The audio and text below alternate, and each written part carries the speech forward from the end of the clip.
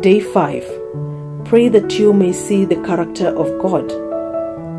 Dear Father in heaven, thank you for your steadfastness and continual presence in our lives.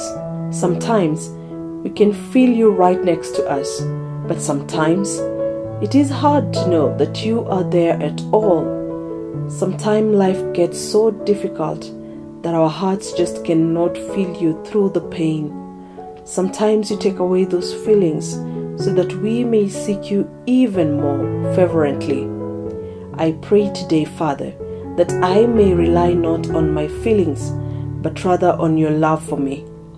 Help me to rely on your word, to be the truth that rules my life over my understanding. Help me to see you and believe in your character, even though my feelings may tell me otherwise. You are kind, you are good, and you are gracious. You are both all-powerful and all-loving. You care deeply for me and my loved ones. Be with me as I live out these truths no matter what my circumstances are today.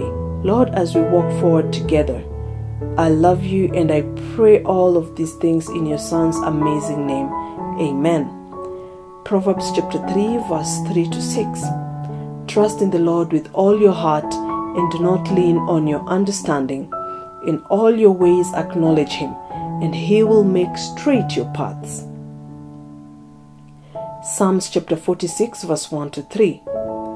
God is our refuge and strength, and ever-present help in trouble.